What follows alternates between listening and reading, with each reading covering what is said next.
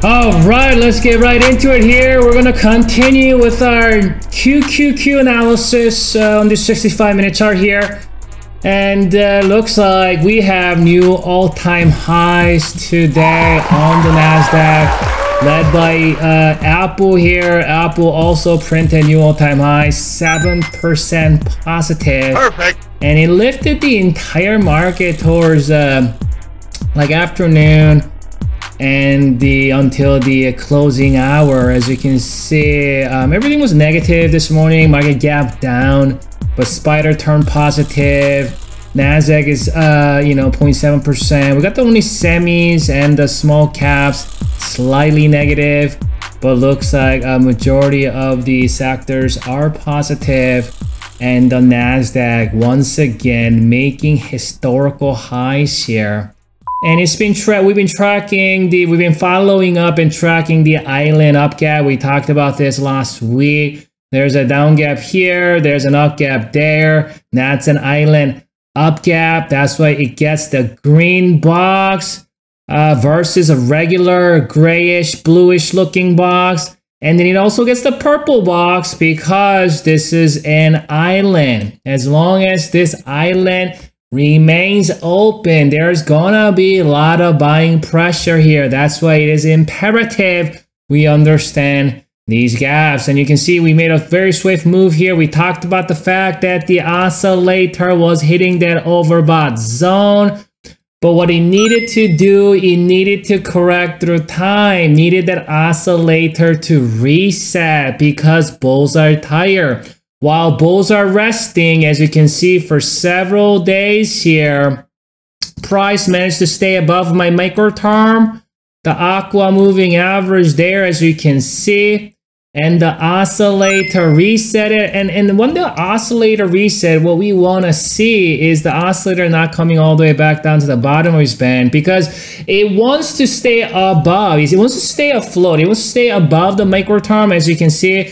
So what it likes to do, it's gonna come down to the about middle of its band, and it's gonna cross back up. And that's about right here. As you can see, that oscillator crossed up, that micro term held, and as the buyers have fully rested, right? Oscillator comes down, price moves sideways, correct through time. And once the bulls have rested and get that oscillator to curl back up, you see the price to follow. America,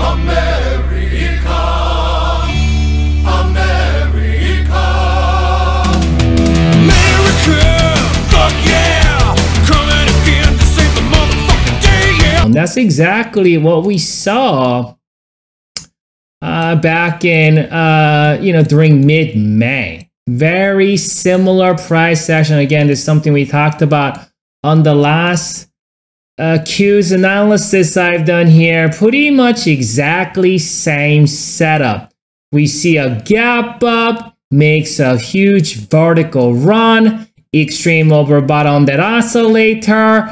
Buyers needed to rest, but it does not want to see correct through price. It wants to see correction through time, because they need that oscillator to reset instead of coming all the way to the bottom of its band, because it wants to stay above the micro term, because they want that bullish pressure, that bullish momentum to continue while the bulls are resting. So you can see how the oscillator reset and finds support in the middle of its band, not at the bottom, but the middle of its band, and then they thrust higher.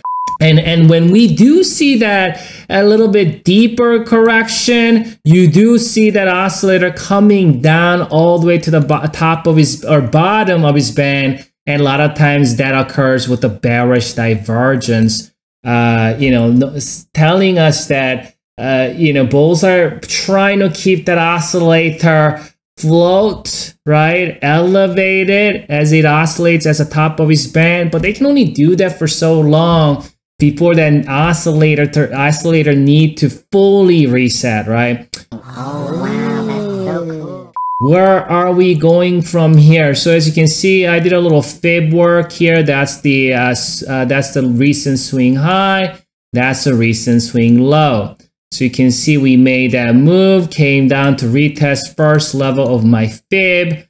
And then you can see the fib extension coming up here, 478.62 is a possible targeted area here, 480 or so. But we do want to keep an eye on that oscillator.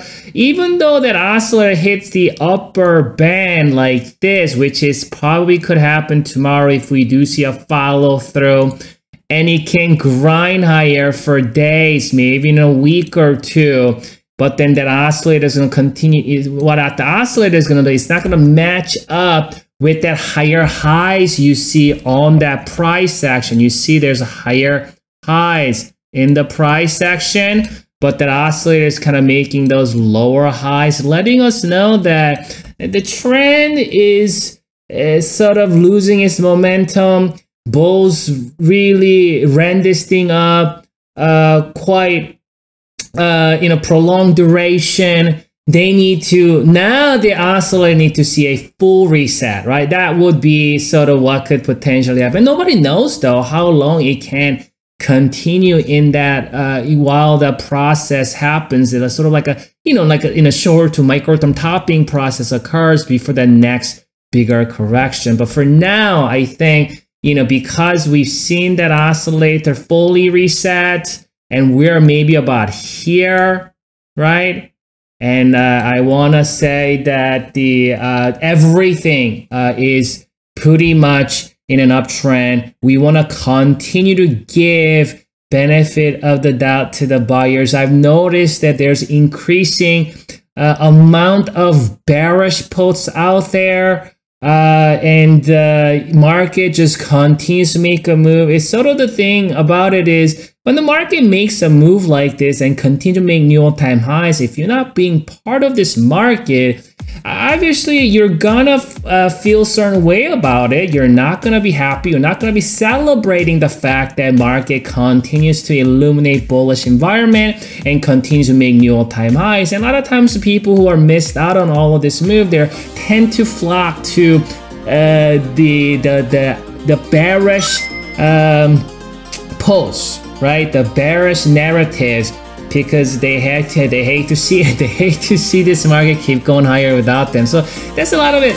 Psychological, what you see on social media, especially, what gets most attraction. You do want to go against the crowd. You do not want to be part of the crowd.